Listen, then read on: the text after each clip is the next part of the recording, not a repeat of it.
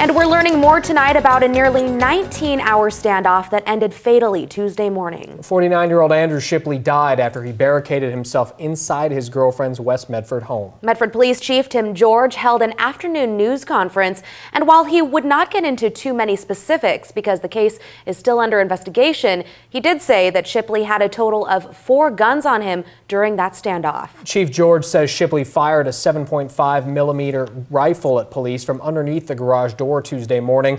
When asked about the hail of bullets officers fired at the suspect, George said he couldn't say exactly how many shots were fired, but he did say there was a total of 7 seconds of gunfire between MPD officers and Shipley, and his officers did their best to handle the situation the way they're trained to do.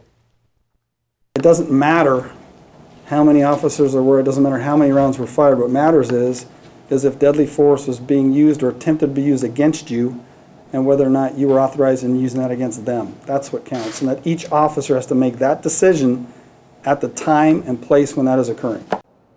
Chief George says one small dog was found dead inside the living room, believed to be shot by Shipley, who is described by police as mentally unstable. Chief George confirmed that Shipley did have some sort of hearing problem, but said that did not affect their communication during the standoff. Now, OSP is investigating the case and will then turn over their findings to the district attorney's office.